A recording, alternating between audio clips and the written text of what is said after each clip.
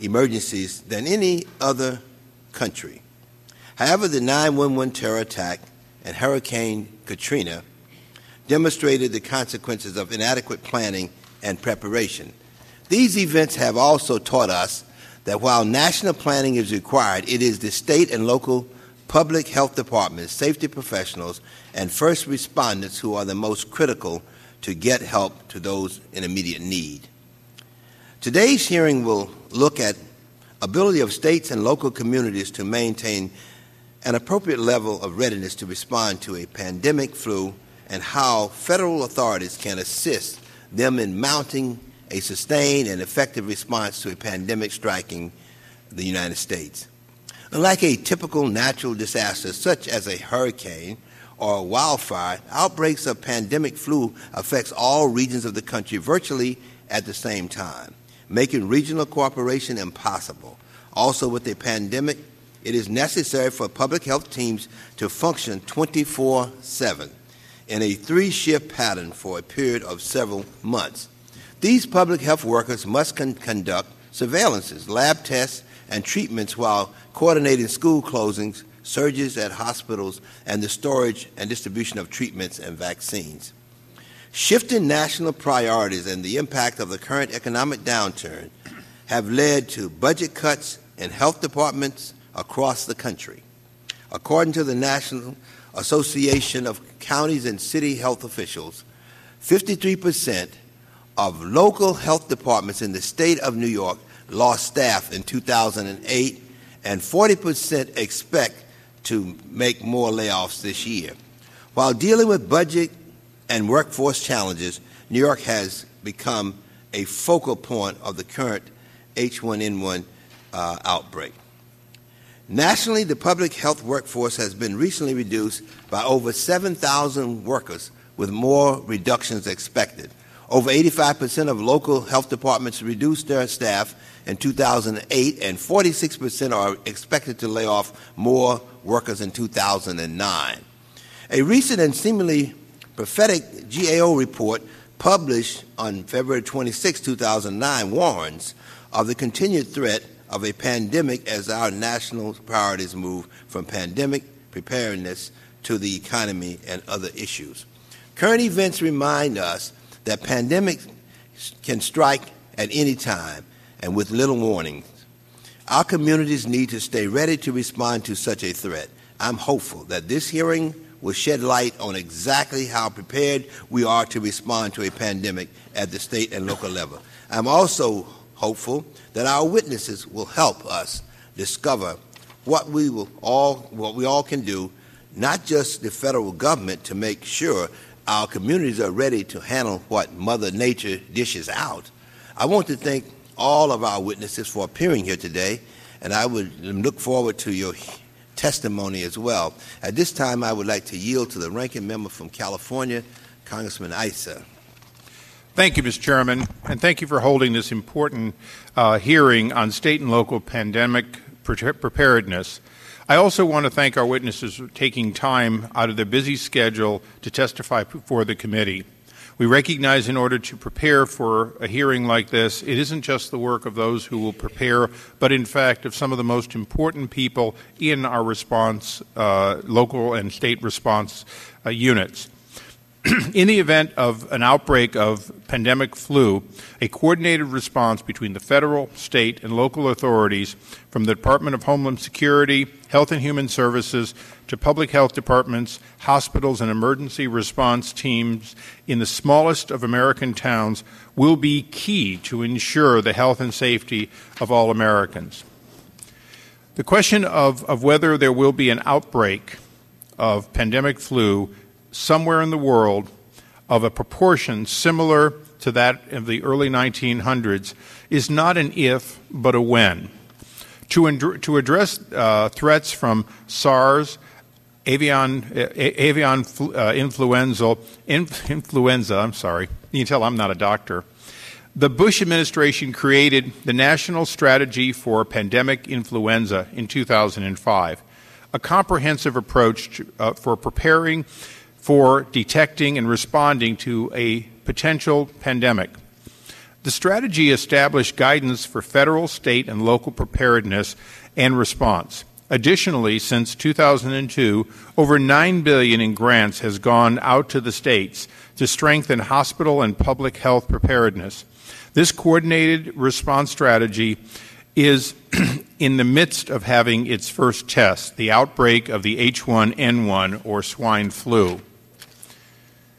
As comprehensive as our plans at the federal level might be, absent proper coordination with state and local governments, any type of emergency response will be lacking.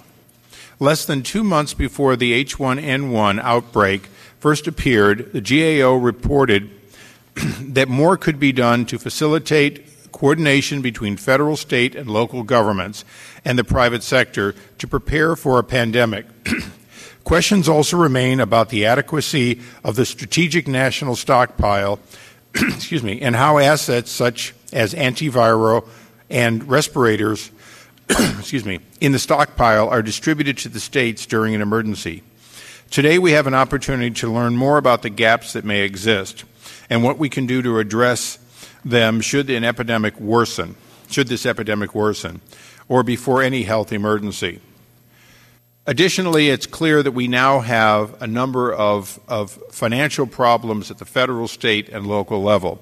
It is inevitable that without an immediate requirement for pandemic flu preparation, that states and localities would begin trying to divert funds to other areas. This could be done at perhaps the worst possible time. Even as we speak, the national stockpiles in some areas are being depleted simply because they have reached their expiration. Only a week ago, I had individuals involved in our anthrax preparedness in my office showing me a table of the expiration of anthrax, and in fact that this material is being destroyed. A small amount of it is going to our troops in Iraq, and we're thankful for that, but the majority of it in all likelihood will not be used unless health officials begin to find either ways to certify a longer time before expiration, or they're dispersed to first responders who could, in fact, take advantage today of preparation for a possible anthrax outbreak. This and many other areas are of importance to this committee because although there has been good work done in 2011 to help America be the best it can be in the case of any kind of an emergency, including a man-made one, budget cuts at the federal, state, and local level are in fact of great concern to us. We have to know, will we maintain our preparedness and even improve it, and particularly our coordination, or are we saving pennies now to not be able to save lives later? Thank you, Mr. Chairman, for holding this hearing, and I yield back. Thank you very much for your statement. I yield 5 minutes to the gentleman from Rhode Island, Patrick Kennedy. Thank you, Mr. Chairman. Welcome, all of you. I'd like to get into the response to a potential pandemic and the necessity to address the psychological response. Obviously, back in the 40s, 50s, 60s, there was that civil preparedness. Everybody got under the desk. Everyone had a bomb-out shelter. There was a sense that we needed to get people prepared in the event of war, World War III. One thing that it did for people is it gave them a sense that they had some sense of control over their situation. In light of these announcements from 24-hour barrage from the media, a lot of people get anxious and nervous because they don't know what they're supposed to do. Do you not think that it's necessary for us to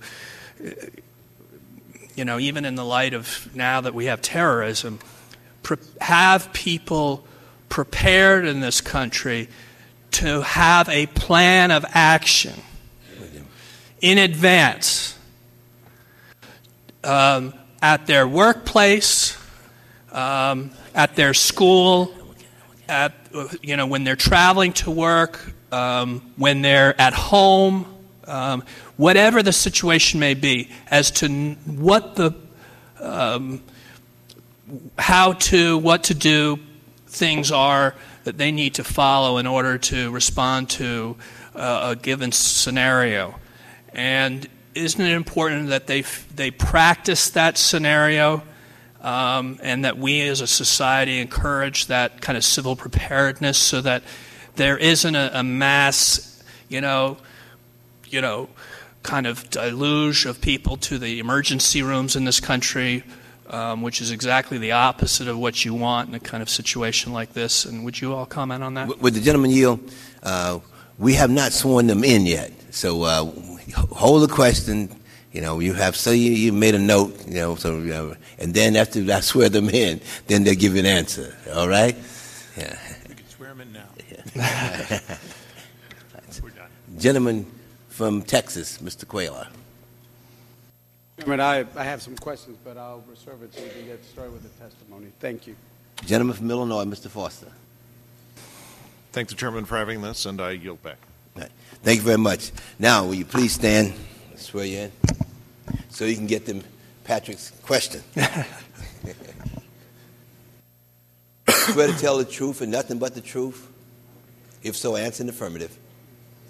Let the record reflect that all the witnesses answered in the affirmative. We may be seated.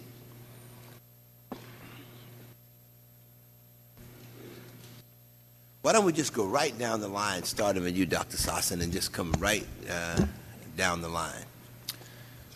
Yeah. Thank you, and good afternoon, Mr. Chairman Towns, Ranking Member Issa, and distinguished members of the committee. I'm Dan Sossin, Acting Director of the Coordinating Office for Terrorism Preparedness and Emergency Response from the Centers for Disease Control and Prevention. Thank you for the opportunity to discuss the importance of state and local public health preparedness and response efforts and how we can further our response to public health emergencies in the United States. Our nation's current response to the 2009 novel H1N1 influenza is a direct result of the investments and support from the Congress for state and local public health preparedness and the hard work of federal, state, and local public health officials across the country. This outbreak has placed huge demands on state and local public health departments to rapidly expand on-the-ground investigations and response activities and highlighted how necessary it is to have a trained workforce at the ready. State and local public health departments are first responders to a wide variety of health threats, many of which never make the evening news. The many duties of public health departments include tracking the source, spread, and severity of health threats, educating the public on how to safeguard their health, delivering medicines, guidance, and community interventions to lessen disease. Public health departments must have flexible and scalable capacity to respond to all hazards, both major events such as influenza pandemics and terrorist attacks, also to more routine events, including community outbreaks of infectious diseases, chemical spills, and natural disasters. The primary federal support for emergency preparedness and response at the state and local public health department level is CDC's Public Health Emergency Preparedness Cooperative Agreement. This cooperative agreement provides funding and scientific expertise in areas such as surveillance and health monitoring, epidemiology, laboratory testing, countermeasure delivery, incident management, and emergency communications. In addition, public health departments received supplemental funding for pandemic influenza preparedness from 2006 to 2008 to support practical, community-based approaches to prevent or delay the spread of an influenza pandemic. Activities related to this supplemental funding include planning community summits to facilitate engagement across government agencies, business, and nonprofit organizations, and exercises to test response capabilities, such as providing antiviral drugs and vaccinating broad segments of the community. These efforts paid off.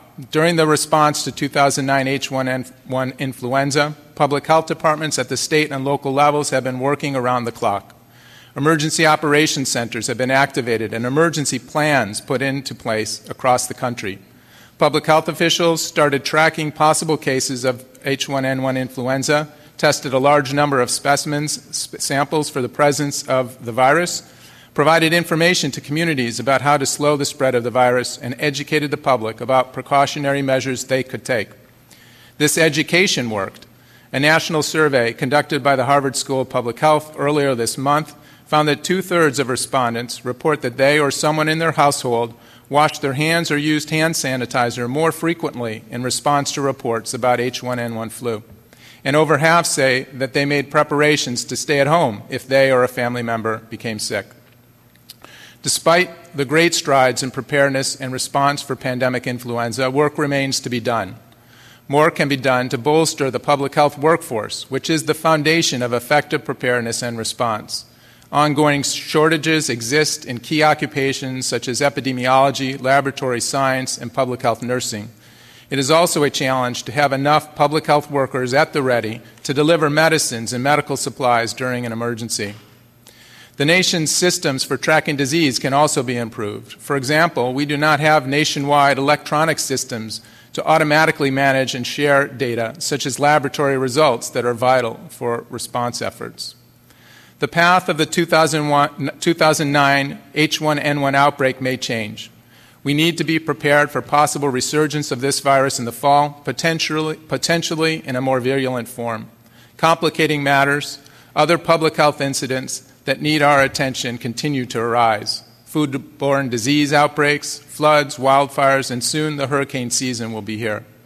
We must remain vigilant throughout this and subsequent outbreaks. At no time in our nation's history have we been more prepared to face this kind of challenge. Nevertheless, more work remains to be done. We look forward to working closely with you to continue to prepare the nation for evolving health threats. Thank you for the honor to speak before you today. I'm happy to answer questions. Thank you very much, Dr. Sossin.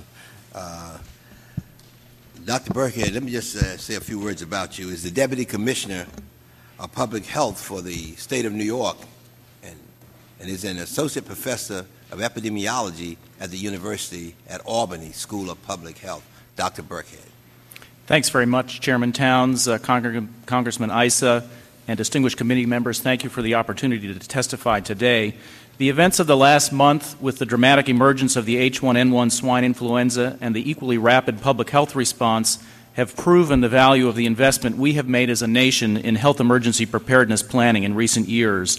In a short time, we have learned a lot about H1N1, but we still have a lot to learn.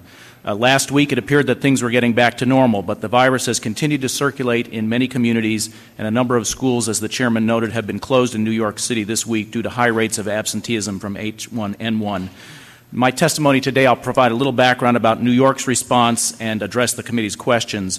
On April 25th, the New York Governor David Paterson directed the State Health Department to activate its emergency preparedness plan in response to the H1N1 cases in New York State. This plan was developed over a number of years of pandemic planning and involves the collaboration of programs across the Health Department, other state governmental agencies, and local public health departments, including the New York City Department of Health. In terms of the committee's question on the need for resources and the impact of the economic downturn, two federal fund sources have played a critical role to the state in developing its current preparedness: the CDC Public Health Preparedness Cooperative Agreement, which Dr. Sossin mentioned, and the DHHS Hospital Preparedness Cooperative Agreement. These funds, I would point out, have been reduced by 40% and 24% respectively in the last 5 years. In addition, the state did receive pandemic influenza supplemental funds, as Dr. Sossin noted, from 2005 to 2008, but those funds have now also ceased. New York City also receives this same direct funding. New York State has provided $60 million in the state budget to support state preparedness programming. These funds have been used to purchase supplies and medications for the state's emergency stockpile, including the supply for New York City.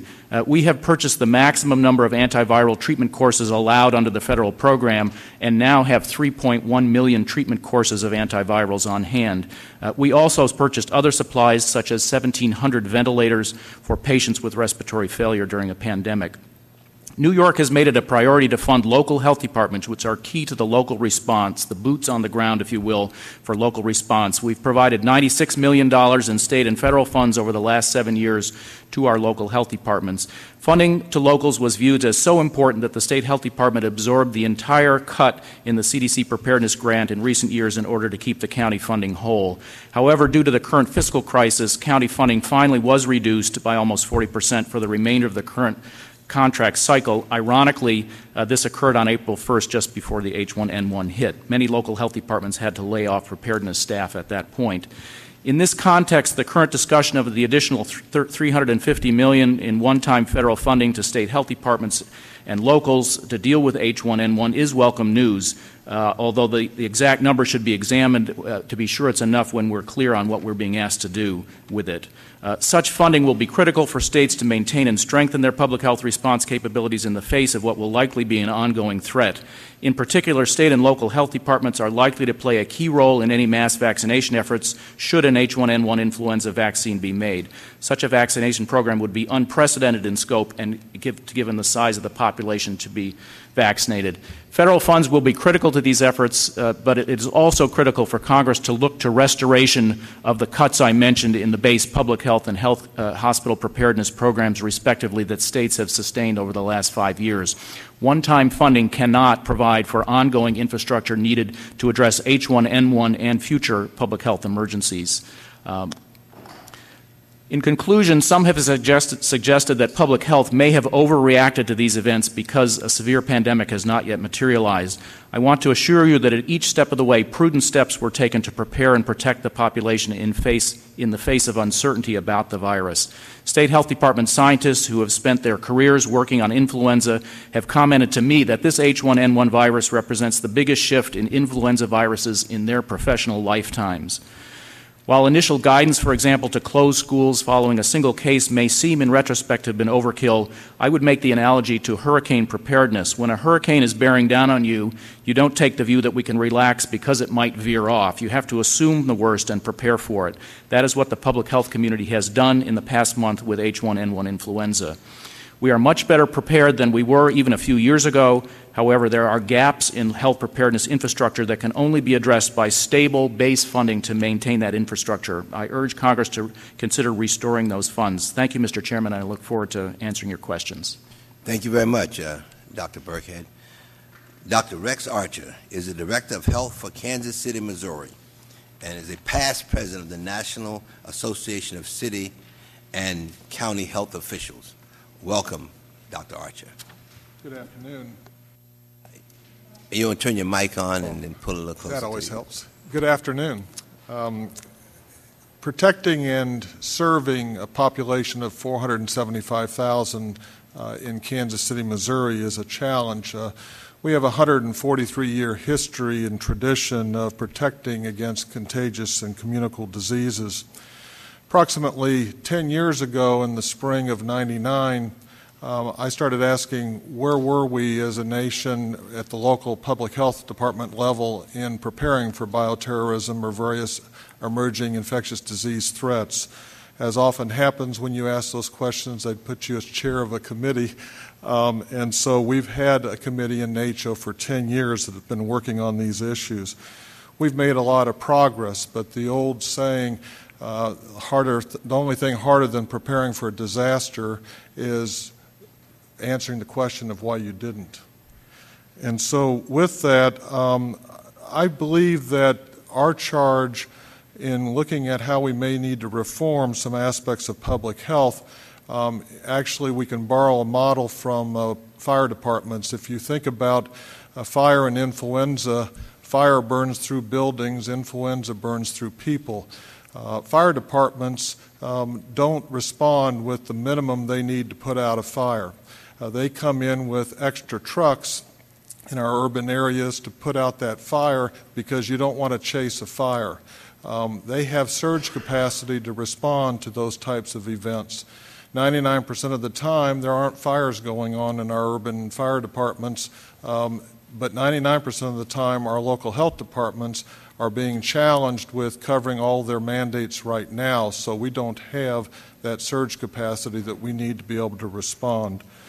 As an example, I really believe that if I think about our health department and where we were back in 1999, we were less than 5% prepared to manage a Category 3 pandemic from influenza.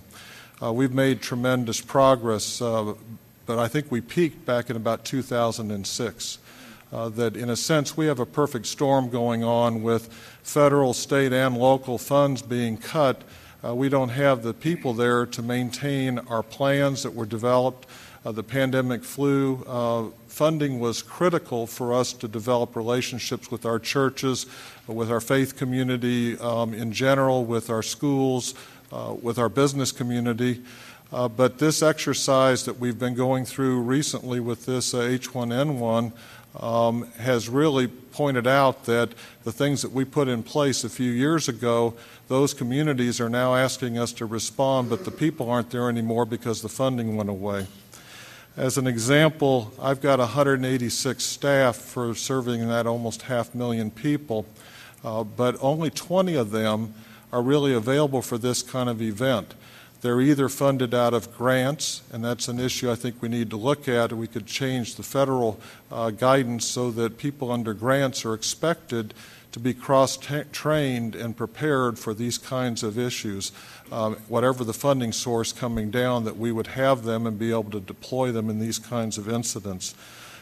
We basically, if we'd had to go any longer with this event, we were at the point and had prepared to stop and reduce our number of restaurant inspections, to stop some of our contact tracing for sexually transmitted diseases, because we were running our staff at 12, 14 hours a day, half that time even over the weekend. And that was all really voluntary because we don't pay them overtime, so it really makes it very difficult to manage. Our response, though, was extremely effective. We activated CDC, was very helpful in communicating with us. The National Public Health Information Coalition was useful. The things that we had were in place. My fear is, though, that we are losing ground, and if I had to really sum up, I want to thank the other local health departments, the state health departments, CDC for all of its work. But we really need the staff to keep the relationships. When you develop relationships with school systems, with faith community, with businesses, but then those people go away, the plan can be there on the shelf, but you can't exercise the plan in an emergency. Thank you.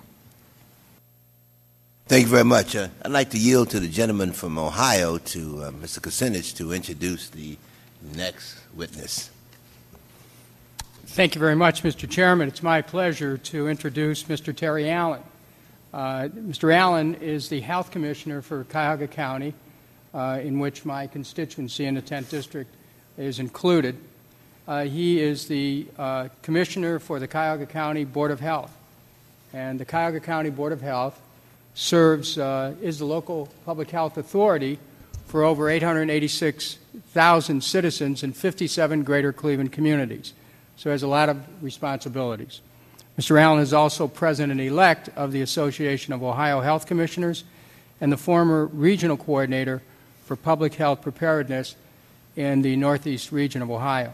Thank you very much, Mr. Chairman. It's a pleasure to have you here, Mr. Allen, for your testimony to our committee. Thank you, Thank you very much, and we yield in 5 minutes. Mr. Chairman, Ranking Member Issa, and Congressman Kucinich, thank you for the introduction. And members of the committee, we appreciate the time to talk to you today, and I want to give you my perspective from Greater Cleveland on what we know and what we still need to do and our experience over the last several weeks. The H1N1 response really has been a live exercise of our testing our capabilities and illuminating our gaps and challenges that we still have ahead of us as we really prepare for what is to come, the unknowns for the coming flu season this fall. Funding cuts have been mentioned. Close to 40% have affected Ohio as well in local health departments. And certainly as we look at the state and local funding challenges that everyone is facing, we expect those further cuts to be on the horizon, which is very concerning to us, just as we acknowledge our capabilities, which I'll talk a little bit about, but also illuminate our challenges. In Greater Cleveland, we've been working hard for many years, working with our partners throughout the region on our 24/7 response capability, our comprehensive planning, establishing strong relationships with the first responder community, regional cooperation and mutual aid to assist across that 5-county region that Congressman Kucinich mentioned, our ability to determine the distribution and determinants of disease, our epidemiology capacity, the ability to communicate with the public, which was very critical so that they had a trusted communication point during this event, and working knowledge of incident command structure that police and fire have been working with for many years. In terms of our gaps, we still have a lot of work to do around volunteer recruitment, training, and retention. Right now, in the greater Cleveland area, we have about 5,000 volunteers, and we need closer to 8,500. In our 5-county region, we need about 15,000 volunteers that need to be trained, they need to be oriented, and they need to be made available very quickly to assist us if we need to ramp up. Our regional distribution of antivirals, which very much came to a point here in recent weeks, to distribute those to our community partners, to hospitals, to perhaps the indigent and folks that have nowhere else to receive these services are critical. Alternate care site planning when hospitals are full, surge capacity in terms of staffing that Dr. Archer mentioned, social distancing plans. We may need to be telling folks if things were to get very severe in the worst of circumstances to stay home from school, to stay home from work, to telecommute. Then the kids would then need to stay away from the mall, so we're not in a position of passing the virus around. Vulnerable populations, the poor and disabled, are particularly at risk, and local surveillance capacity to be able to identify early on when an outbreak may hit your community. In my view, public health is an essential partner and must be viewed as part of the national defense system. Acquiring stable and adequate funding for public health is absolutely critical if we're going to be available and reliable for the public in a way that they have a right to expect. Because of the budget cuts, we're particularly concerned and hopeful at the same time about the $350 million that was talked about in supplemental money that the House was gracious enough to put into the budget, and we're hopeful that that'll be part of the conference discussion. In terms of personal preparedness that Congressman Kennedy spoke of, we've suffered nationally, we believe, from pan flu paralysis, with the general public becoming fatigued from our calls to have an emergency plan for your community. Our H1N1 response is an opportunity to develop a culture of preparedness. Folks are paying attention right now, so every family knows what to do. We need resources now, since as of August 2009, our pandemic flu funding will be zeroed out. So it's our hope that we learn or have the opportunity to continue these efforts. And it really is about people. It's people on the ground that are there to respond day in and day out to assure the public and to limit the scope and magnitude of an outbreak. Thank you, Mr. Chairman. Thank you very much. Dr. Paul Jarris is a family physician currently serving as the Executive Director of the Association of State and Territorial Health Officials. He is also the former Commissioner of Health for the state of Vermont. Doctor, you have 5 minutes. Thank you, Mr. Chairman, and thank Ranking Member Isa and other congressmen for this opportunity to speak before you. I have submitted written testimony to you, but rather than repeating some of what's been said before, I think I'll try to emphasize some points as the last Your speaker. entire statement will be included in the record. Thank you. A couple of points that I think are worth stressing. As much as we'd like to believe this episode is over, this episode is not over in the United States. We still face a novel influenza that is spreading rapidly in this country. It is in 48 states, and as well as the District of Columbia.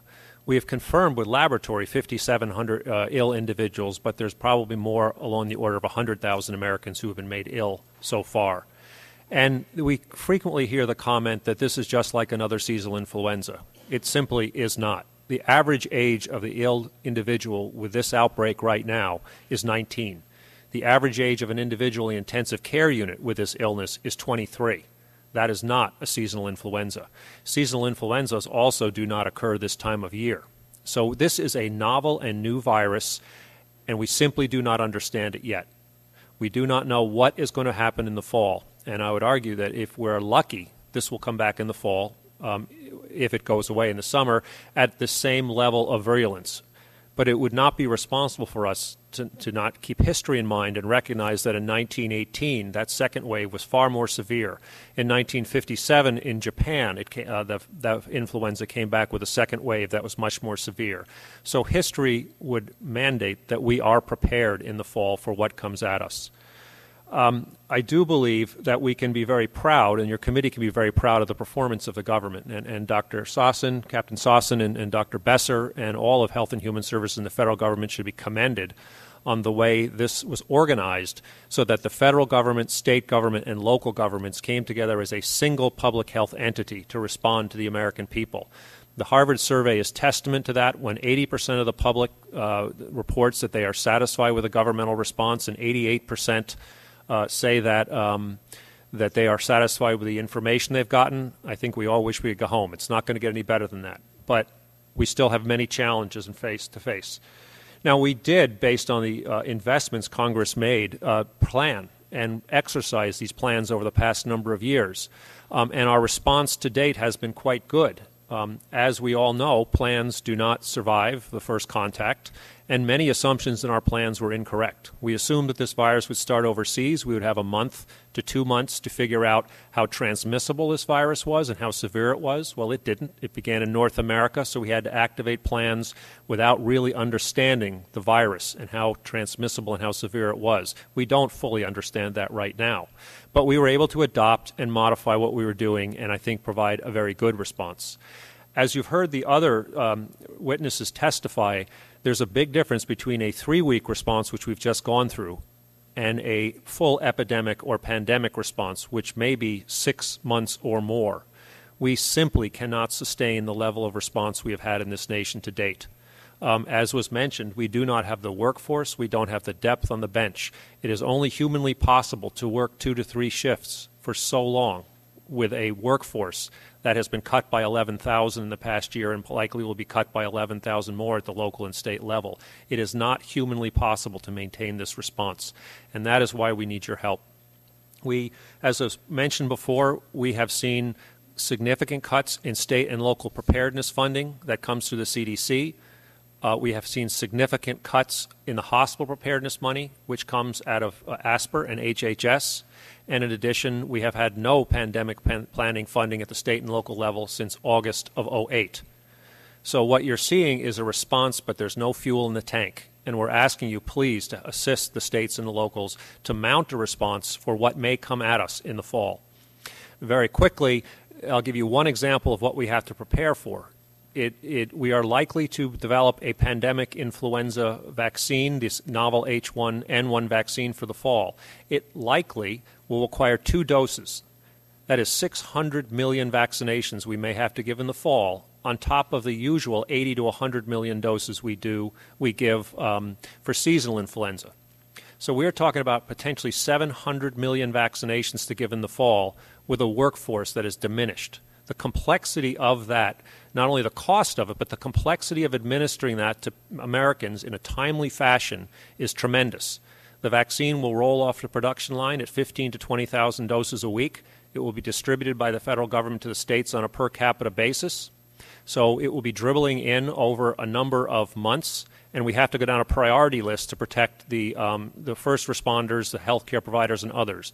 So as one example, that is the level of complexity we face, and that is the need. We need resources for the fall. And I'll be happy to answer questions. I apologize for going over time. Thank you. Thank you. I mean, just thank all of you for your testimony. Let me just say that is sort of frightening, you know, when you think about it in terms of, and then you saying that that you losing staff. I mean, it seemed to me that you should be adding staff. I mean, that's at this time. Dr. Burkhead and Dr. Archer and Mr. Allen, your states have created a preparedness plan, and you submitted it to CDC. Are your states currently able to carry out those plans as submitted? I mean, you, Dr. Burkhead. Yes, I think, as Dr. Jarris said, we have been carrying them out for the last 3 weeks, and it's fortunate that we had gone through that planning process. We've actually implemented the plans that we developed. But I think the point is that how long it's sustainable. We at the state level have had to pull staff from many different areas of the health department off of their regular duties. For a couple of weeks there, we were working 7 days a week, 18-hour shifts, and the sustainability of that is hard to imagine for much longer. And then adding on to that the vaccination program, which may come about this fall, I think there's a huge need. So we're able to maintain what's happened so far, but I think, as Dr. Jarris aptly said, the tank is empty at this point. So we need to refuel. Right. Dr. Archer, thank you. Dr. Burkhead. In 2006, we were better able to.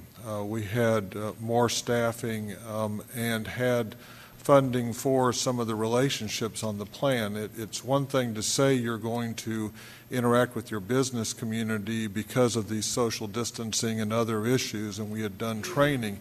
It's another thing then to support that if you don't have the people there anymore. So I would say that I'm afraid that many local health departments across the country have lost ground the last few years, and that yes, we can do almost anything for 2 or 3 weeks, but we got to the point of exhaustion just during this incident.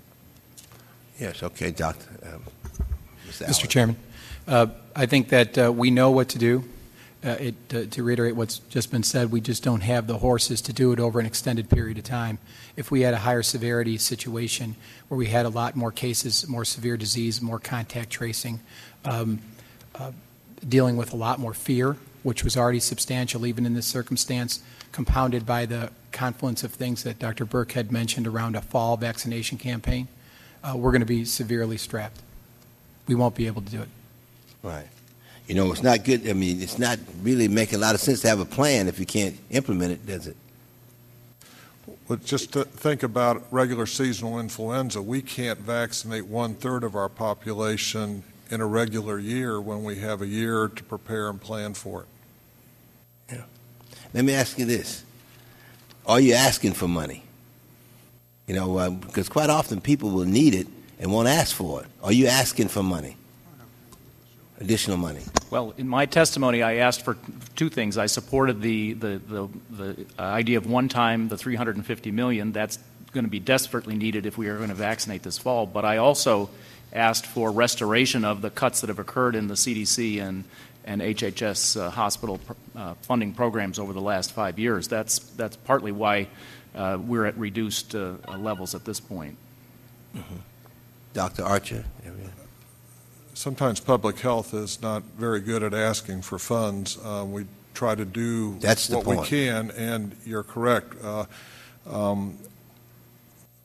We made a mistake, I believe, when we asked originally after 9/11 and the anthrax attacks for just under $1 billion that the country deserves a level of protection much more than that, and to truly have the infrastructure to not only protecting against these things, but also when our healthcare costs are going out of sight. Our population in this country is down in the 30, 40 nations are above us in regards to life expectancy because we're not investing in prevention.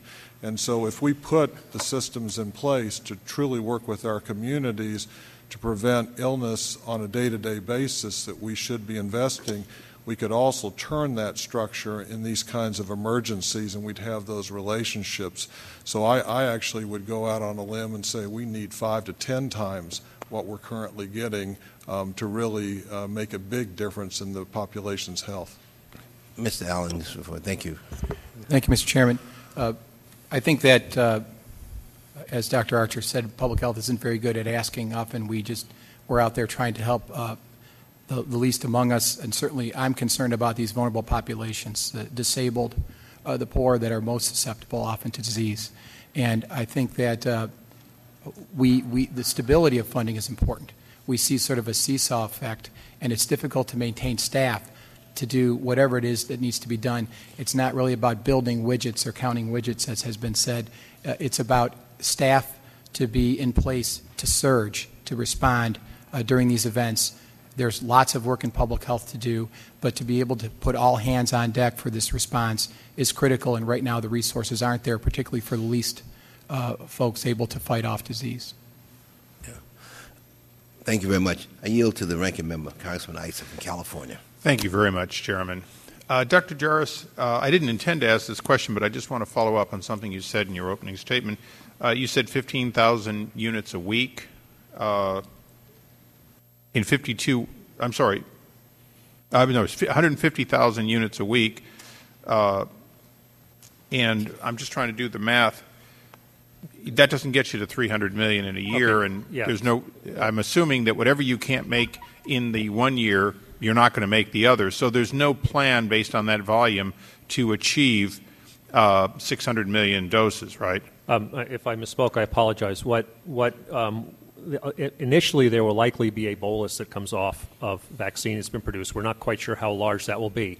After that, 15 to 20 million doses a week should be coming out and being distributed.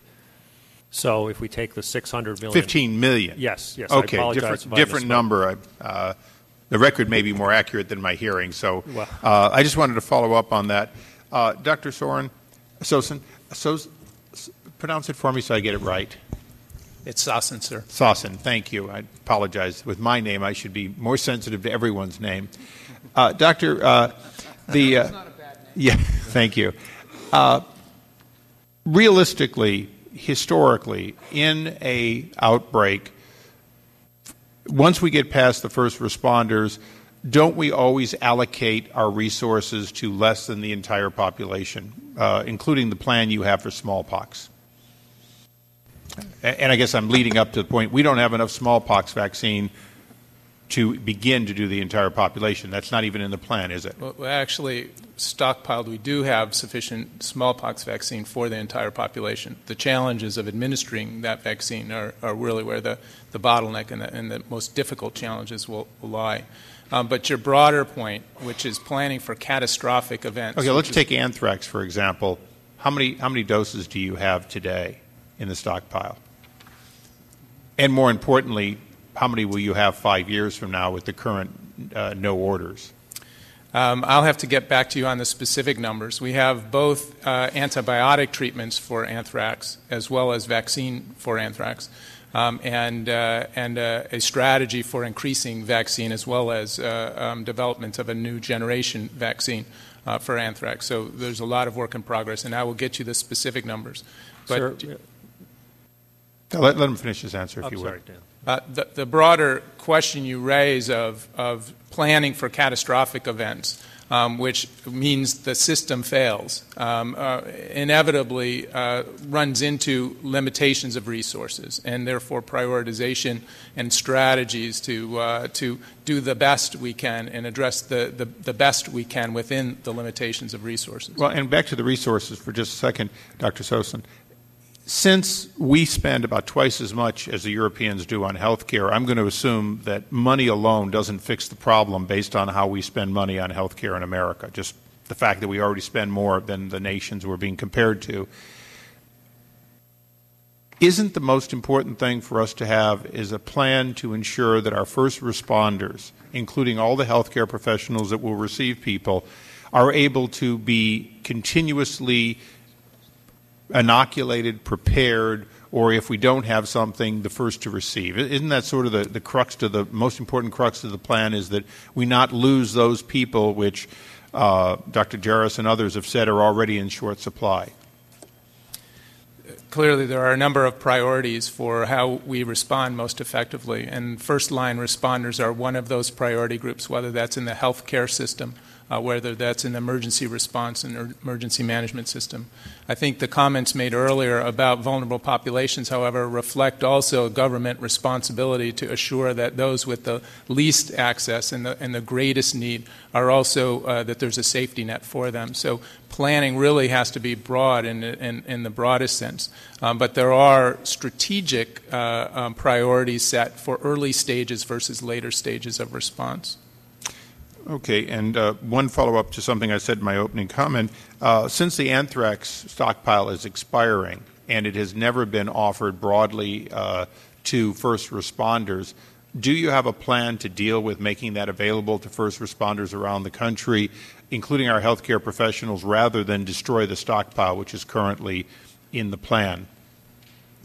There's ongoing discussions amongst the emergency responder community with the Department of Homeland Security, Department of Health and Human Services about the appropriateness, suitability of this vaccine in that setting. There have been advisory committees for immunization practices looking at and providing permissive guidance that without sufficient understanding of risk, that there may be a point in time when risk is sufficient to warrant pre-vaccination of those populations. So there's discussion about that. There is the ability to make that vaccine available before it expires, but that's active discussions going on right now. Well, let me just ask one final follow-up question, Mr. Chairman, if I may. You may. Aren't our healthcare professionals, specifically doctors and nurses at our community centers around the country, aren't they the most informed consent individuals? And if you have a distribution request and it's a voluntary taking by those individuals, remembering that our military, it's not voluntary. They get the shots whether they like it or not. They go to combat, they're going to have it. Wouldn't that be a group that, by definition, the safeguards you're talking about, protecting them from not having enough informed consent, isn't this a group of people that we normally rely on to advise people, and therefore if a doctor at the Cleveland Clinic or Cuyahoga Community Hospital wants that medicine and believes and has the normal or informed consent, aren't they by definition the people that should be allowed to make that decision, not have it micromanaged in Washington? Thank you, sir. You're most welcome. My understanding is that the licensed vaccine is actually potentially commercially available. The company has indicated that they have capacity to produce and sell the vaccine additionally. These questions are really about the purchases that the federal government has made, and is there a strategy for making that available to populations in need? I'm not aware that the healthcare community, in a similar way as they were not terribly interested in smallpox vaccine, has not indicated an interest in anthrax vaccine at the same time. The emergency responder community, we hear, is mixed in terms of their perspective of whether that should be required or made available to them. And the Department of Homeland Security is establishing whether this is appropriate for their approved equipment list, and therefore can be used, the funds could be used from Homeland Security to do it. So there's complexity there, but your broader question of should the medical community be in a position to utilize a licensed product, absolutely. That is the way our health system works. Mr. Chairman, that wasn't my question. The question is, before we throw this material away or actually spend money destroying it, will we make it available with ordinary, if you will, informed consent so that it not be literally thrown away while the alternative to go buy is what the hospitals, including the first responders in Cleveland, who asked me about this when I was there? Right. And that's an excellent question. Let me just say this before I yield to the gentleman from Rhode Island. You have a plan, but without the resources, you don't have a plan. You can't carry it out. And I think that, you need to just be honest about it and just sort of point it out, and let's see if we can't get some help for you, because it doesn't make you a bad commissioner, a bad administrator, because you don't have the resources. I think you have to fight to get the resources, because this is serious. And if you have a plan, you can't implement it. It's no plan, Dr. Archer. And one of those resources is the challenge and the failed challenge, I think, in this country in regards to vaccine production. We have problems with standard vaccines not always being there when we need to, and we have to change our message to the public. There are ways to fix it if we actually sat down and talked about it. Having worked in Ford Motor Company, I could use an analogy. If we had to make cars and decide how many were made today 9 months ago, if you had to change the model every year, if you had to throw every car away that wasn't sold within 3 months, and if you had to share the keys with others, because half the benefit of vaccines are not the individual but the herd immunity effect. If you looked at all those dynamics, no wonder we're having trouble producing vaccine at the level that we should be in this country, and we need to address that and fix that. Talking about who's going to be a priority, whether it's first responders or whatever, when the real problem is we haven't fixed the production issue of vaccines in this country so that we can get them to everybody. Yes, there are challenges with smallpox, there's challenges with anthrax, but that doesn't spread like wildfire, like influenza, so it's a little different animal. We really do need to be able to vaccinate every American for normal seasonal influenza. I agree with you. Mr. Chairman, may I comment that I think you are right, and the comments have been made appropriately before. We can mount a response, we can't maintain it, so our plan is not adequate because the resources aren't there. And at the time we testified before the committees a couple of weeks ago when we said we were requesting $350 million for state and local preparedness, that was a figure that's a very low figure. That figure would be equivalent to what we have gotten. We had two appropriations in the past out of a single $600 million appropriation. We got a $250 million and $350 million monies to support state and local preparedness. So all we asked for was basically another sum of money to continue the level of planning and preparedness we did. Now, frankly, we made a mistake because that was before we knew how serious this was and how serious the fall may be. So the $350 million in the House right now is probably not nearly enough, and it's a start to get us to revise our plans. We also asked for some money to purchase antivirals, and to get to Mr. Izza's point, for healthcare workers and critical responders. Our strategic national stockpile right now only has countermeasures, masks, and antivirals for treatment. It does not have antivirals and masks for prophylaxis for healthcare workers, public health workers, and ambulance. So we asked for money for that also. So clearly we need more money. As you say, it is not appropriate to put first responders, whether they're public health, fire, or ambulance squads, in harm's way without protecting them. And yet our current strategic national stockpile does not have antivirals for that prophylaxis. So we really do need more money, and I'm sorry we underasked. Right. Thank you very much. I yield to the gentleman from Rhode Island who had asked this question. He might want to rephrase it now. Now, I'd really like, just as the chairman asked, to get some real numbers in terms of what would be ideal budgets. I serve on the Appropriations, Health and Human Services Committee for HHS. We're going to be going into markup in the next couple of weeks. This is frightening.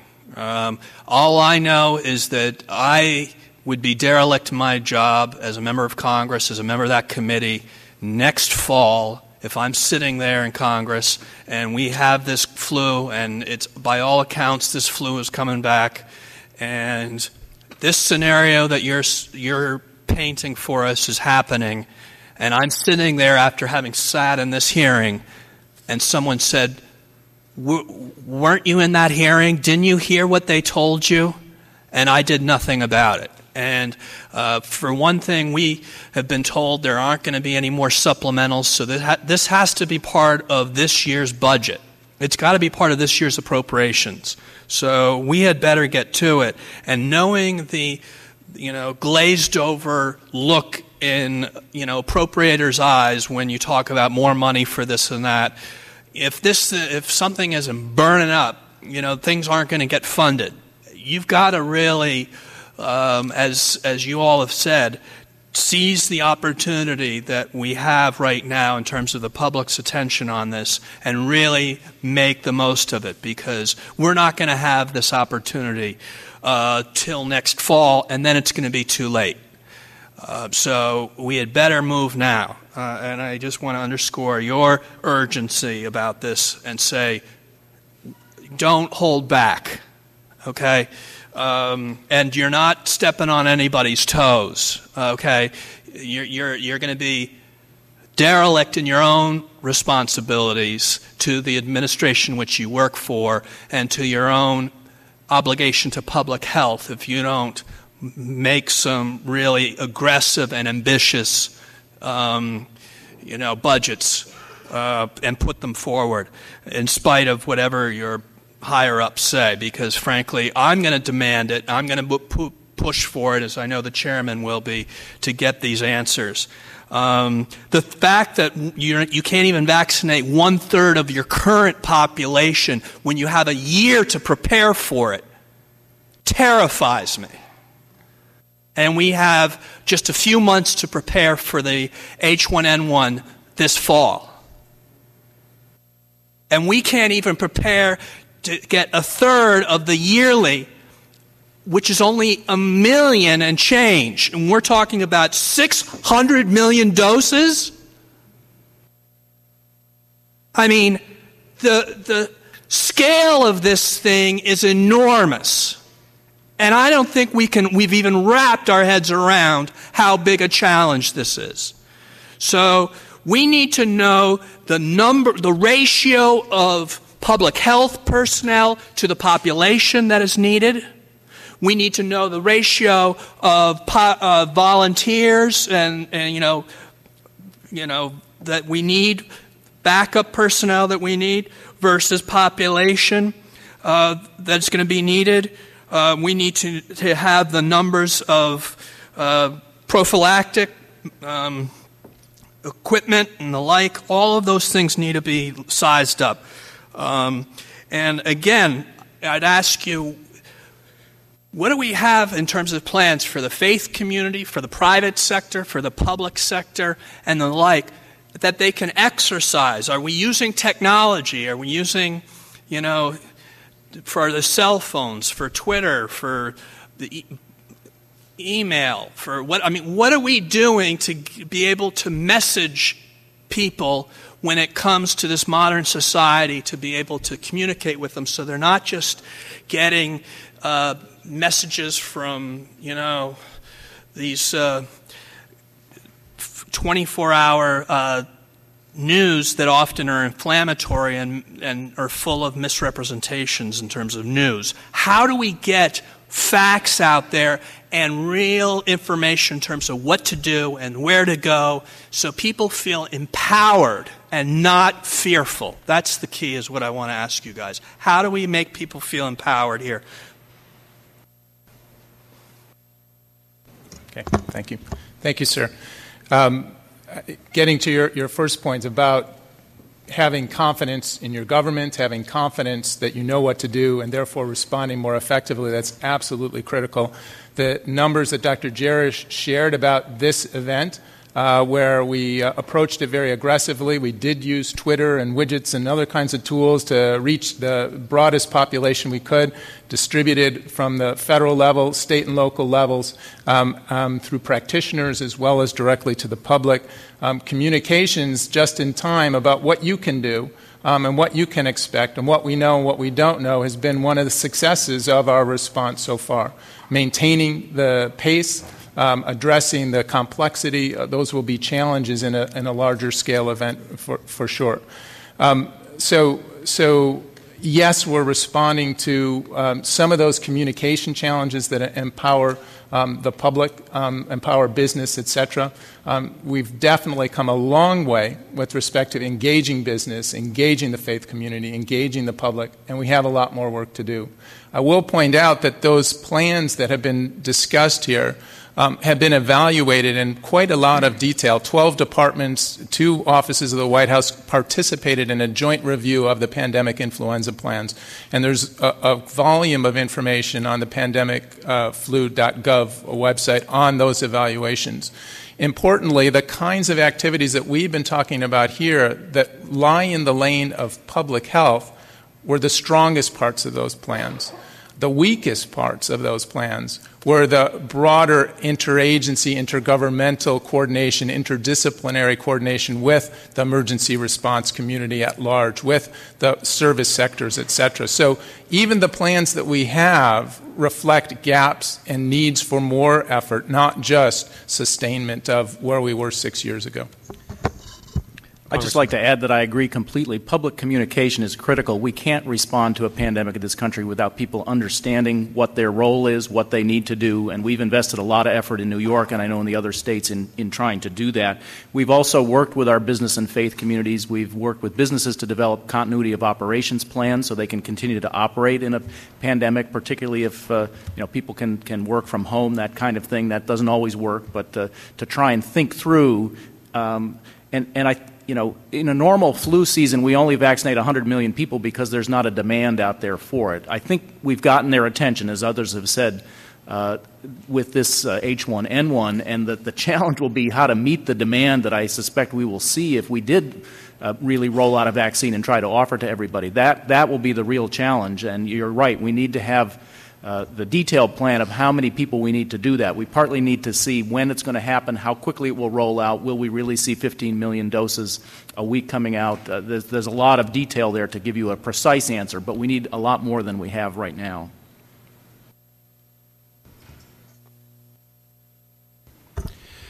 Congressman Kennedy, I think,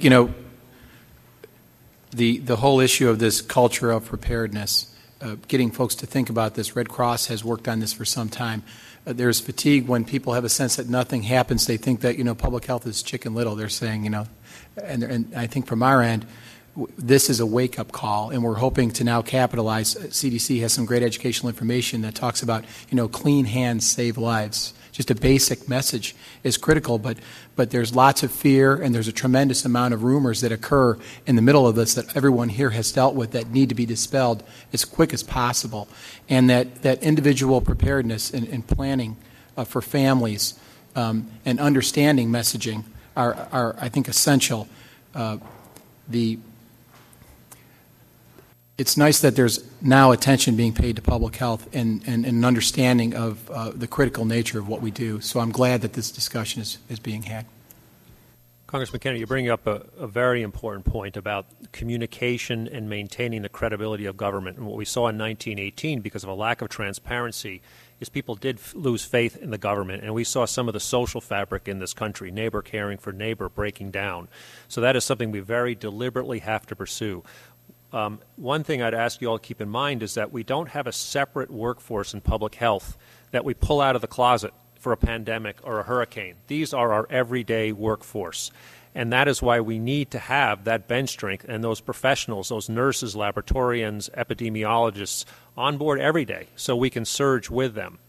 Part of that system of public health that we so clearly need are experts in communication. And you mentioned you're on the HHS subcommittee. Very importantly, the communication was done so well because we had experts working on how to communicate with the public, who were monitoring the Twitters, the blogs, the webs, the newspaper articles, the television media, to see where the direction was. What are people thinking? What are they reporting on? So we could, on a daily basis, adjust our messaging. And on a daily basis, the CDC's directors' talking points were sent to the state health officials, were sent to the local health officials who were on message. One of the reasons I bring that up is that messaging is coordinated within the CDC and the National Center for Health Marketing, a terrible name and a very unfortunate name. But they are undergoing significant cuts in the budget. I believe it's $9 million in the 2009 budget and $3 million in the 2010 budget. It has a terrible name, marketing. We say, what is that doing in public health? But what they are doing is understanding how to communicate expertly with the public, and much of our success was due to that center's work. So I'd ask you to take a hard look at that, and maybe they could change their name. Thank you. We will get back to you with the challenge you put out to us on the ratios in regards to public health folks and volunteers, et cetera, and I think that's critical. I mean, to give you an example, we have a full-time public information officer that's paid out of the CDC funds for preparedness. That person doesn't just serve our Kansas City, but serves the whole region in regards to preparedness. Now, they carry a 24/7 media pager. They'll respond 90% of the time within 5 minutes. If we don't get a call from the media in 2 days, we check the battery or try to figure out what's going on because they're constantly having interaction with the media. That allows us to change that message. When the message is wrong at the 6 o'clock news, we can usually get it changed by the 10 o'clock news because we have the interactions with the media. That's not present in all of our communities, and we need that support. But that person burned out in this event, and we had to send them home just to get some rest. Well, I hate to bring up burned out, but National Guard is already burned out. But I imagine you mentioned national security when you mentioned this. Yeah. I imagine national security would be invoked in favor of bringing in National Guard to help you in some way.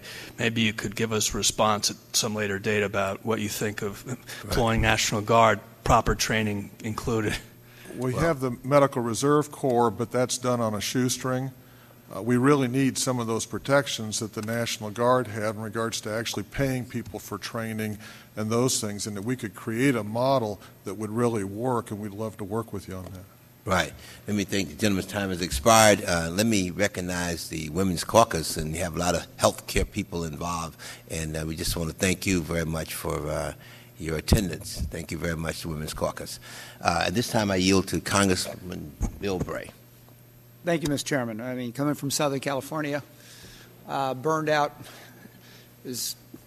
takes on a different concept, especially after the couple of years we've had. What's the population of Vermont? It's about 620,000 people, wow, not including the cows. Okay. I supervise the disaster preparedness system and the healthcare system for the county of San Diego, which is 3 million. I assume your disaster preparedness structure is probably statewide and not regional, or do you Well, I'm no longer with the state of Vermont, but yes, Vermont had a single structure for single the state. structure. I figure that size. And Mr. Archer, you pointed out on this, and this is how this all works in, the network of how well integrated you're all integrated into the disaster preparedness structure, right? Yes. Doctor, if you were going to be somebody who wanted to plant a virus in 500 people that would have the most impact on this country, if you were going to figure out a profession, 500 people, maybe 2 or 3 professions, have you guys looked at exactly what group of people have the potential to spread the problem fastest and easiest? Sir, with respect to terrorism and biological terrorism, there is an intergovernmental process of establishing risk and conducting a risk assessment that includes understanding of impact, of capabilities of those who might attempt to do such things. That isn't what I'm here prepared to speak about today, but I will acknowledge that nature as a terrorist here with influenza, it's about the best reassortment of reassorting virus to be able to pick up antiviral resistance and modify during the course of a season that you could ever devise in a laboratory. So we're up against something that is really quite daunting. I'm just thinking about what we can do as an oversight committee rather than just complain about what the executive branch is not doing enough of. What we can do to be proactive on this. And it became obvious to me as somebody who worked with public health that last October that if there was ever 500 people who could come in close proximity to a lot of people all over this country that all meet at one location and go out into the country would be the members of Congress. I mean, you talk about, the vectors, paid for with taxpayers' money. Get out there and kiss as many babies as you can, shake as many hands as you can. And frankly, Mr. Chairman, this is one of the concerns I have where there was a lot of discussion about members of Congress getting inoculation. Frankly, I think it should be a requirement that the senators and House members are required to be inoculated. I just said, unless there's a medical reason for them not to be, with how much exposure we constitute to the general public, that's one of those things. The other group that's probably the only group that's probably more than your duly elected representatives of the House and Senate would be flight attendants and pilots. I don't know, there may be other professions, but boy, I'll tell you, I think history has proven the flight attendant potential for spreading disease. But I think that we need to talk about this in frank and open ways, back and forth, of what aren't we doing, are we requiring those involved with commercial aviation to be inoculated, and are we talking about ourselves, making sure that we're not part of the problem. but I want you to know, I listened to the Vice President. I did not fly last week. I was very concerned about that and made sure that I stayed put until, well, let's just go on. Notifying the public. There was, Mr. Kennedy raised this issue. What is the potential in your city, in St. Louis? Do you have reverse 911 now? Kansas City, Missouri. Kansas City, I'm sorry. We do not have reverse 911. We, though, have tremendous cooperation with all of our TV stations, so as long as they have power and can broadcast, we have that mechanism to get information out. When you were at Vermont, did they have reverse 911? Anybody? The city of Cleveland has a warn system within the city boundaries, and some select more financially well-off suburbs have some capacity, but it's not uniform outside of the city. But the city has the ability to call people's homes with a message telling them being Yes. able to call into them. They just, with the message, it's a one-way type, right. Okay.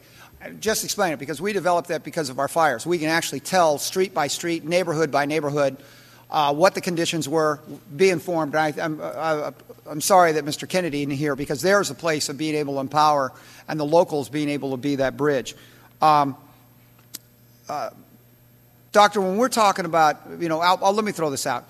There's a very real possibility with this new strain that we will not see the drop-off during the summer. Have anybody even discussed that we may have this right through the summer? There is a lot of attention to the virus, domestically as well as abroad, and in particular in the southern hemisphere, which is entering its typical seasonal influenza season. So that we're not standing down, and I don't believe any of the folks at this table are really returning to business as usual. We don't typically see much virus activity, but as Dr. Jarris pointed out, this hasn't been a typical virus. So we are watching very carefully. This is still very early on in this outbreak, and anything is possible with this virus. Mr. Chairman, there's one last question. We're talking about what we can do. If you had FDA approve a post-exposure treatment that was genetically engineered to address 11 out of 16 different strains, if you had the ability to have an effective post-exposure treatment or had a vaccine that was multi-strain in itself, if you had that lined up and ready in time for the next cycle, wouldn't that be a major plus for you to be able to start tooling up? And this gets down to your issue of us changing our operations and getting the stuff available. Just comments on that. Well, I think we're not talking about post-exposure, but the vaccine that we're talking about would be exactly what you're saying, and that's what we need. Okay, I just want you guys to keep raising the issue that we've got to also be putting pressure on FDA, that when we talk about crisis along, they need to change their procedures, and we need to change our procedures to make sure that we don't, like the British when they're fighting the Zulus, have everybody lined up in straight little rows while they're being wiped out because the regulations say that's what you have to do to get ammo, rather than change our procedures to make sure you have the assets that could be available to you, not just because of monetary, but because of regulatory obstructions. Doctor, you want to comment on it? Yes, I think there's a very good example of where we could use assistance in this regard. There is a shelf life extension program currently that the Department of Defense, VA, the SNS, and I think those are the organizations that use. And in that program, the Tamiflu has been extended now for up to 10 years, the shelf life. The Tamiflu in the state stockpiles is not under a shelf life extension program. We worked very hard with the FDA and the manufacturers so that it went from 5 years to 7 years. That saved us $200 million in the states. But if we could develop a shelf life extension program so that we aren't discarding hundreds of millions of dollars worth of antivirals, that would be extremely valuable, minimal cost for a huge savings. And that is clearly an intergovernmental affair. Gentleman's time is. I'm sorry, I just allow you to answer. Want to correct one issue. Yes. The issue with Tamiflu is the manufacturer went to FDA and said, look, our product actually can last 7 years, not 5 years, allowing for a process of relabeling and extending the expiration date. So that process actually is available to states who have received Tamiflu from the federal supply to relabel. There's a process that has to be gone through. But the shelf life extension program is a broader issue about all expiring products. Thank you, Mr. Chairman. I just think we need to be more proactive at looking at this, and we have as much passion about changing our regulations to make the resources as we are about spending money and throwing money at the problem. And here's one of those items that Mr. Issa was pointing out. Thank you. Thank you very much. The gentleman's time has expired. The Congressman from Texas, Congressman Cuellar. Chairman, thank you very much for having this meeting, and I want to thank the witnesses for being here. I chair the subcommittee on response and preparedness of the Homeland Security Committee, so I value what y'all have been saying. I appreciate it. I'll start off with my first question to Dr. Sossin, and again, thank you for the work that you're doing there at CDC. My question refers to the time that you were dealing with biosurveillance. I'm from Texas, Laredo, right at the border of the U.S.-Mexico border. As you know, we've been hit pretty hard by the H1N1 cases that we've had. I know that disease surveillance information is critical for those in leadership positions to make the best decisions regarding resource allocation, school closures, those type of decisions. Can you tell me how the information being put out by CDC through its various biosurveillance efforts, it's helping the states, the territories, tribes, localities to make those decisions, number one? And then number two, what sorts of lessons have we learned so far from the H1N1 situation, and how do you see those being incorporated into the current system so that we're better prepared as a nation if the disease gets worse, particularly this coming winter? Thank you, sir. One thing I'd like to start off by acknowledging is that as surveillance and biosurveillance begins at the local and state level, and what we are able to provide back to state and locals to help inform them is a broader, bigger national picture that crosses the jurisdictional boundaries. So it's a partnership from the ground up. Biosurveillance, some of the efforts to get earlier cues of events that might be happening, detect them and respond to them more quickly, that narrower piece really had a relatively small role to play in the early development of this outbreak because it was laboratory detected very early on, and a major focus at the public health level to go out and investigate laboratory confirmed cases and better understand this outbreak. As the outbreak spread, our ability to understand what is going on broadly in communities where the laboratory was only one small piece of the broader outbreak, that information is becoming more valuable. Certainly, probably the most useful piece of focus that we've made in biosurveillance in the past few years is how we integrate information from multiple different types of information streams, and then present that to decision makers on a daily basis in briefings, in slide sets, and whatever else that we share broadly. And we have had some success there as well. So I think the feedback on biosurveillance efforts is too early in this outbreak to tell you entirely. And I think the focus on biosurveillance as syndromic, influenza-like illness, is too narrow. So the focus on health information technology and electronic laboratory information, death certificate information, and hospital or medical information is a place where at the state, local, and federal level we need to continue to advance those developments. Okay. How are we doing on the transition, Doctor, from developing vaccines and eggs, as you know, they're developing eggs, to a cell-based solution? Where are we in that? We need a lot of eggs to develop vaccines, Mr. Chairman. It is a process of development. There are new platforms for vaccine development. They're pretty early.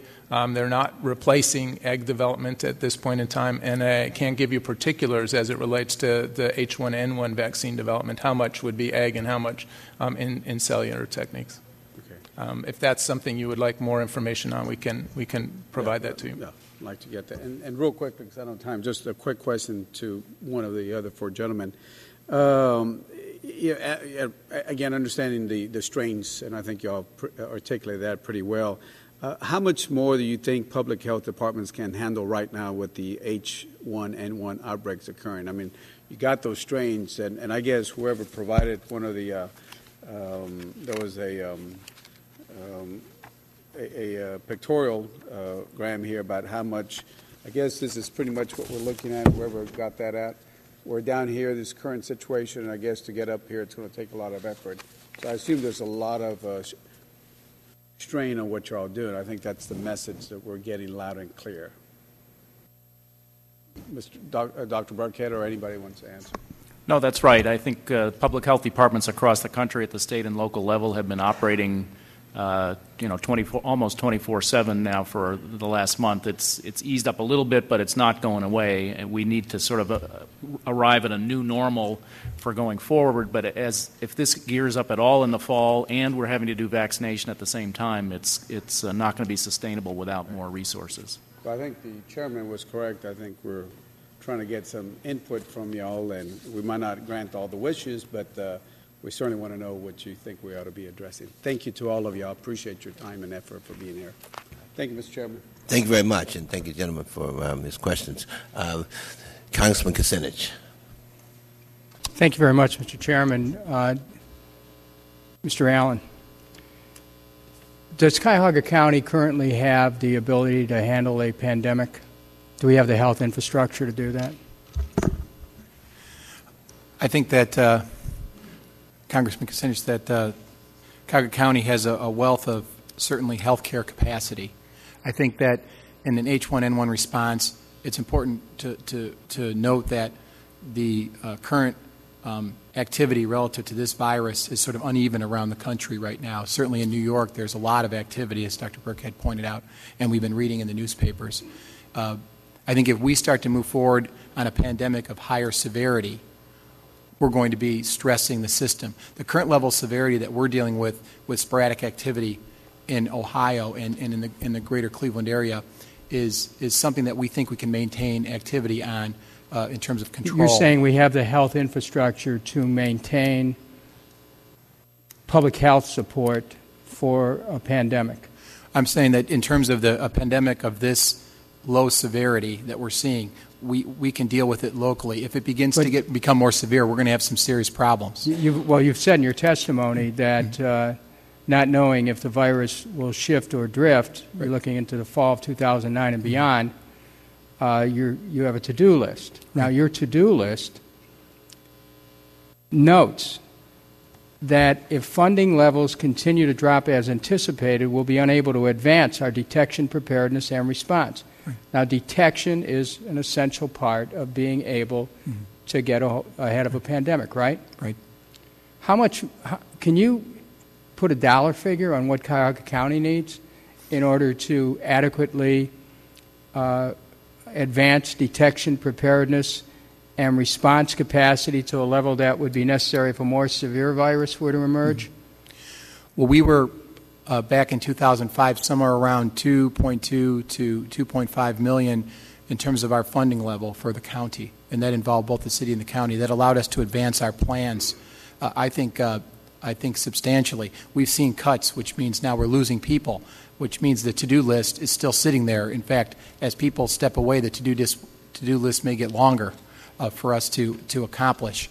So from our end, we think a relatively modest investment nationally in public health relative to other national issues can go a long way. If we look at a situation where we're going to be having to vaccinate folks to a new virus, also dealing with seasonal flu vaccination, dealing with a potential escalation of severity in the fall, that confluence of things right now we're not prepared to address. And what about, if there was an increase in incidents, would you have the infrastructure at this moment to be able to keep up with testing suspected carriers of a virus? Well, that testing in Ohio specifically ties back into some rapid detection work that's being done in the hospitals, and then the activity all flows through the state health department. So it's a question of capacity of the state health department, which if we saw a significant increase I know that there was some early delays as people were dealing with the volume, but it's a question of state-level capacity. We have one lab in Ohio, and it all goes through Columbus. One lab. One lab to handle this incident. Yes. And do you have direct contact with the CDC? Our contact occurs through the state health department.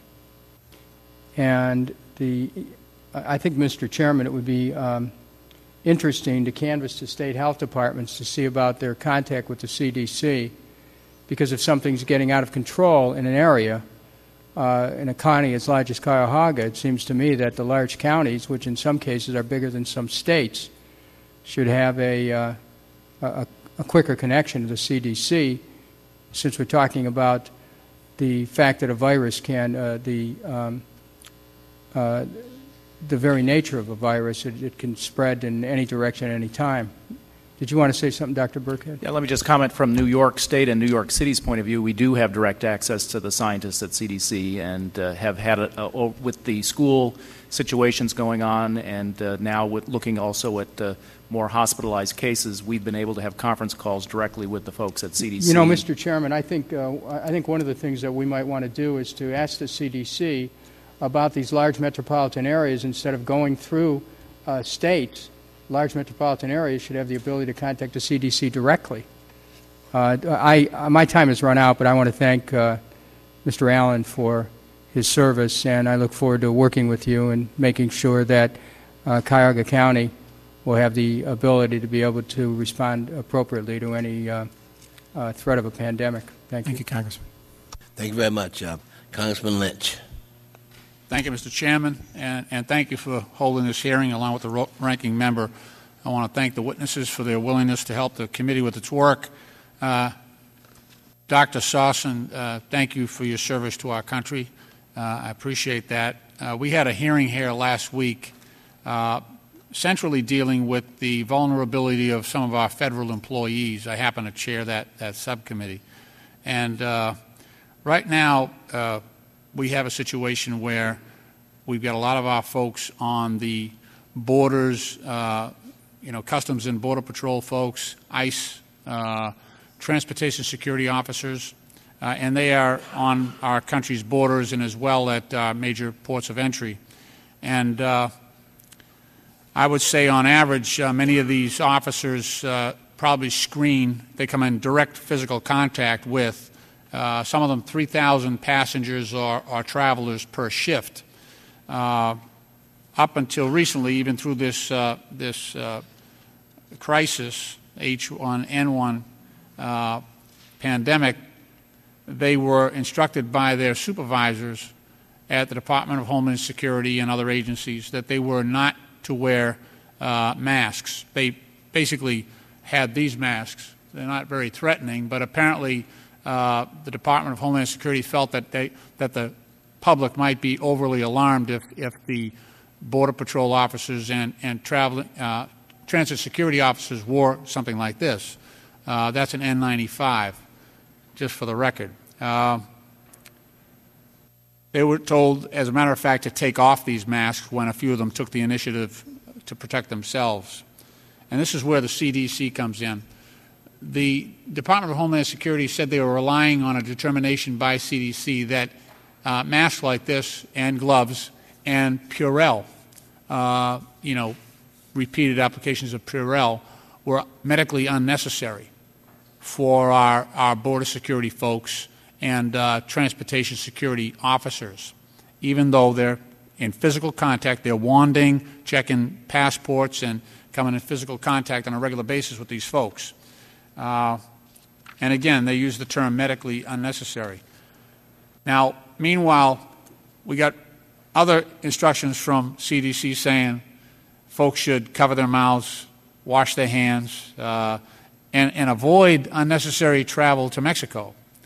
So now I've got actually thousands of border folks, security officers at the Laredo facility is part of this, the busiest checkpoint in our country. And even though we've got that concern out there, Meanwhile, our people, the U.S. Transit Security Officers and Border Patrol people, are looking across into the Laredo checkpoint, and the Mexican folks on the other side, the Mexican security officers, all have these masks on. But we're being told it's medically unnecessary. And meanwhile, the World Health Organization has already taken it to a 5, which means a global pandemic is imminent. I just find it mystifying why we have the World Health Organization saying we're at level 5 going to level 6 on a global pandemic. We got schools shutting down all over the place. And in the meantime, you've got these officers who are actually screening 3,000 passengers a day, 3,000 travelers a day. The epicenter of this thing was in Mexico City. The infection counts in Texas, California, and Arizona are off the charts. They're something like 400% of the national average, and we're not letting our folks wear these masks because it might alarm the public. And I'm just wondering, where is the sense of that policy? Thank you, sir. This is challenging decision-making. It's not strictly a science-based decision. The specifics of the Department of Homeland Security's decisions, the interactions with CDC are ongoing and evolving. So that's one piece. The challenge here is establishing level of risk versus level of response that's feasible and appropriate. Whether it's ever appropriate to forbid people to use protective equipment or not is an issue I don't want to touch on. But whether it should be required or recommended is the challenge that CDC has been trying to produce in its guidance. Let me say that the crux of the CDC position, as reflected in the National Institute for Occupational Safety and Health, which is a part of CDC, is that when in doubt, we offer guidance which protects the worker. When in doubt, whether influenza can spread through airborne mechanism and we have a severe situation, we err on the side of protecting the worker. The challenge here, the WHO phases are not severity-based, and the challenge in this entire outbreak has been, is this more severe than what we see in seasonal flu, and therefore should we take more extreme measures than we typically take in seasonal flu? As you know, the Border Patrol does not, or border agents do not wear masks during flu season. And so that question of are they at risk of more severe illness than they would be under circumstances comparable has been the most challenging part of this. We continue to watch for evidence of severity, for evidence of uniqueness, and needs for protection, and to offer guidance which is at minimum permissive of that type of protection, and when appropriate, when felt to be appropriate, specific guidance to use. And all I can say is that this continues to be a discussion. I know over the last 2 days, decision briefs about healthcare workers, which is another workforce of great concern, and the use of respirators like those N95s continues to be worked through so that we have practical, feasible, manageable guidance which also protects the worker. Okay, I appreciate your attempt to answer that question. I really do, and I don't want to. It's not your decision, so I'm not laying it on you, Mr. Chairman. Could I ask Mr. Jaros to have a crack at that? We got this. It seems that. Okay, I got a level 5 pandemic, which, according to the World Health Organization, says phase 5 is a strong signal that a pandemic is imminent and that the time to finalize the organization, communication, and implementation of planned mitigation measures is very short. Okay, so I've got the World Health Organization telling me this. You got people sick all over the place, and the very people, I would hate to be the 3,000th person that this guy, this security officer, frisks and wands because he's likely to be contaminated at this point, and he's contaminating all the way down the line. So this is government bureaucracy at its worst, and we just need to move the ball forward here and inject a little bit of common sense into the situation. Yeah, Congressman, I think that your question is a very valid one, and it's an example of the types of things we've been wrestling with for the last 3 weeks and why we haven't gotten sleep in the last 3 weeks. There are many, many examples of issues like this where we, as Dr. Sossin said, we don't, because this started in North America, we didn't have the 2 months to figure out how this transmitted from one person to another. Was it aerosol? Was it droplet? We didn't simply know that. We didn't know how transmissible it was. Was a border guard at risk or not at risk? What did it take to actually transmit this? We didn't know that. How severe it was, it didn't, I mean, initially, given what was going on in Mexico, we were very concerned. It looked as if it wasn't that severe, but we still don't quite know that. So we were in a situation of trying to make decisions in the face of tremendous uncertainty, always balancing what is the prudent thing to do against what is the disruption to society.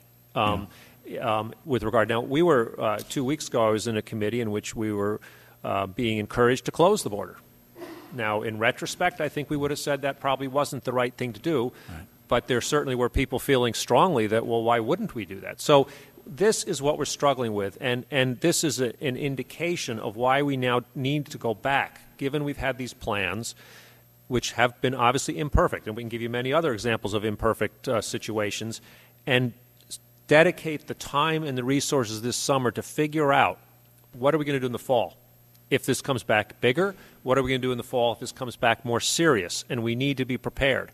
We need to address some of the issues of how do we look at CDC guidance, OSHA guidance, and NIOSH guidance, and which one actually applies in a given situation, because they may be different. Right. So I appreciate your remarks, and I appreciate the perspective that you provide. And you do say properly, I think, we've got to figure this out by the fall. You know, I think everybody on the panel has said, you know, we could have a tough situation in the fall. Meanwhile, our Border Patrol people, transit security officers, cannot use masks. Seems rather silly to me, but, you know, we'll see how that goes. Mr. Chairman, I have abused my time, and I want to yield at this point, and thank you very much. Thank you very much. Let me thank all of you for your testimony. You know, I appreciate your thoughts and insight, and I appreciate the interest of all the members who attended the hearing today. Before we adjourn, I would like to emphasize the continuing need for attention to be given to the issue of state and local pandemic readiness.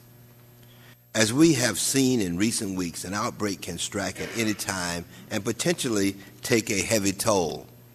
We must be prepared in order to protect the lives of our citizens. We don't wait for a house fire before we make sure that our fire department have fire engines and water hoses. Likewise, we cannot wait for a pandemic before we make sure our public health department have trained responders and a mechanism in place to provide vaccines and treatments. The question becomes, what are the next steps? The House passed a funding for state and local pandemic preparedness in the FY 2009 Supplemental Appropriation Act just last week. And Congresswoman Tammy Baldwin has recently introduced a bill, H.R. 805, of which I am a proud co-sponsor. This bill, the strengthening of America's public health system, would provide federal support for improving public health agencies, infectious disease and surveillance and reporting. What kind of sustained support can the federal government provide given today's harsh economic circumstances, and how can states, localities, the federal government, and other entities leverage the resources that we already have in order to increase our public health response capabilities? Please let the record demonstrate my submission of a binder with documents relating to this hearing. Without objections, I enter this binder into the committee record, and without objections, the committee stands. Where's my gavel? Adjourned. And I leave the record open for 5 days for any additional comments.